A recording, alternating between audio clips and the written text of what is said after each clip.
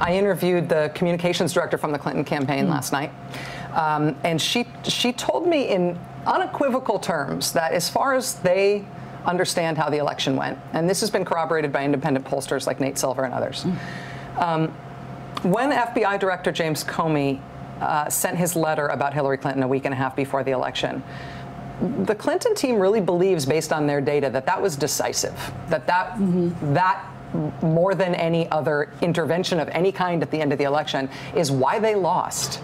And I know this is very well trod ground. I know this is a very controversial issue, but aren't there Department of Justice rules about not doing things right before an election that are going to be perceived as having either a partisan intention or a partisan consequence? Aren't there rules in place that should have stopped him from doing that? Well, this is, you know, there's been a lot of coverage of this, and I'm sure there'll be a lot of coverage and analysis as we look back on the entire election and all the things that occurred.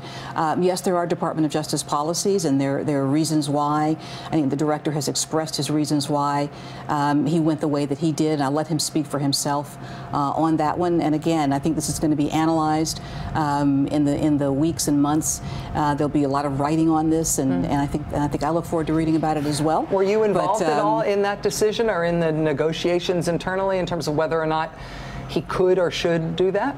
Well, I can tell you that the issue was discussed at the highest levels of the department. I'm at those levels.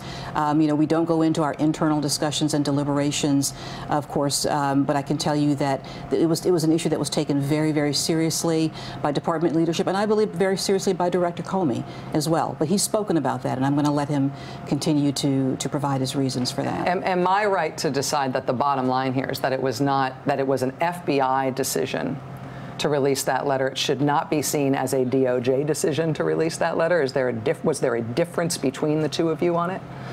You know, I made my views known, and that's been reported on. And I think that, as I said before, everyone, I think, took all those issues extremely seriously at every level of the department and at every level of the FBI.